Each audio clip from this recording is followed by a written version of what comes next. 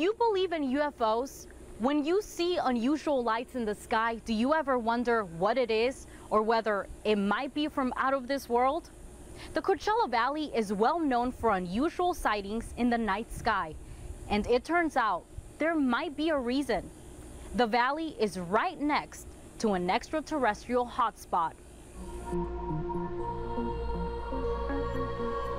In a remote area of Southern California's Mojave Desert, strange things seem to happen in the starry sky. He's just standing there flashing. Do you have any idea what it is? Nice. I hope I got it. There you go.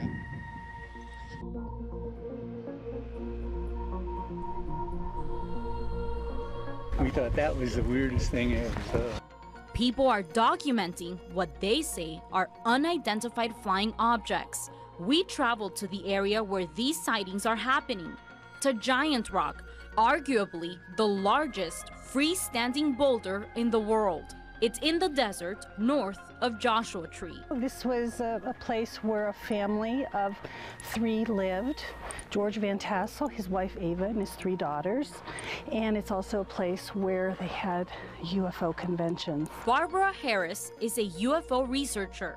She says in the 1940s and 50s, as many as 15,000 people would show up to hear Van Tassel speak. He claimed to have contact with Venus and flying saucers. There would people from all over the United States, all over the world, would migrate to this area. That's what's so amazing. You know, you have this giant boulder in the middle of the desert. Giant Rock is located near the 33rd parallel, a latitude of 33 degrees on the globe, where both the Bermuda Triangle and Egyptian pyramids also fall.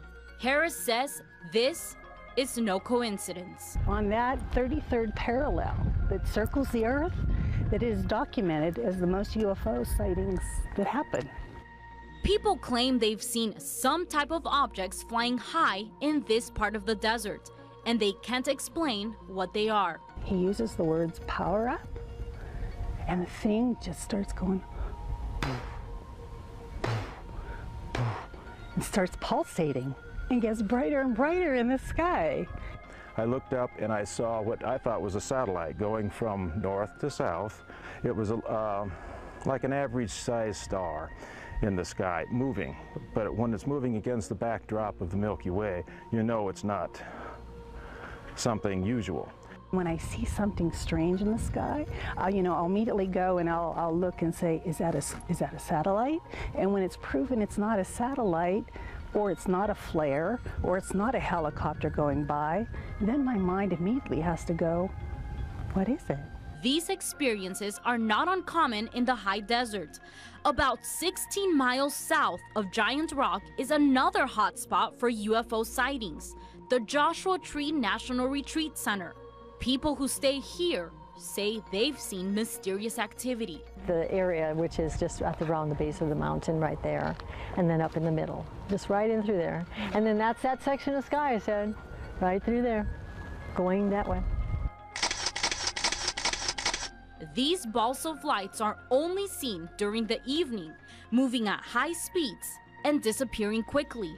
And that's proof for UFO believers. We are not the only living beings in the universe, that there are going to be other beings. Whether or not you believe, thousands of people are still coming every year to Joshua Tree and Giant Rock in hopes of seeing an anomaly in the night sky, ready to document their experience and contribute to the mysteries that may lie in the high desert. A big UFO conference is scheduled this August in Joshua Tree. More than 1,000 people are expected to attend, both UFO enthusiasts and professional speakers, all talking about the mysteries that may lie in our desert. Jitsa Puente, KMIR News.